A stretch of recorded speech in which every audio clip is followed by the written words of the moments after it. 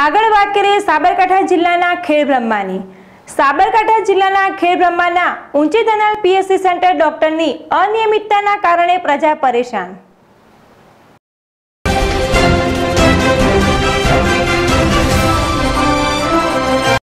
ખેડબ્રહ્મા તાલુકાના અંદરના વિસ્તારમાં આવેલ ઊંચી ધનાલ પીએચસી સેન્ટર આવેલ છે, જે તાલુકા મથકથી ઊંડાણમાં 14 કિલોમીટર દૂર આવેલ છે।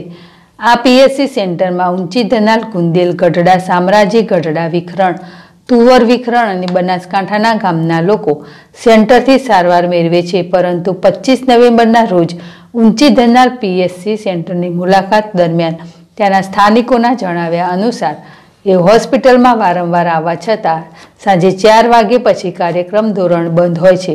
અહીંના ડૉક્ટર વિસનગર નજીકના કાંસા ગામેથી અપડાઉન કરતા હોય સમયસર પહોંચી શકતા નથી, સાંજે વહેલા નીકળી જાય છે, સવારે સમયસર આવતા નથી તેવી ગ્રામજનોની રજૂઆત અને આક્રોશ વ્યક્ત કર્યો હતો। આ અંગે તાલુકા આરોગ્ય અધિકારીને પૂછતા તેમને જણાવ્યું હતું કે તારું મારેલું છે, એ જોતા અમે તપાસ કરી ઘટતી કાર્યવાહી કરીશું। અગાઉ પણ ડૉક્ટરના જિલ્લા વિશે વારંવાર રજૂઆત કરવામાં આવેલ છે।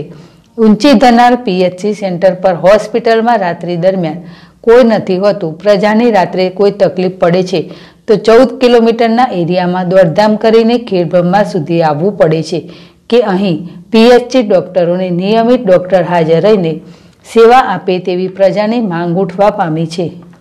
રમેશ વૈષ્ણવ, ZSTV, ખેડબ્રહ્મા।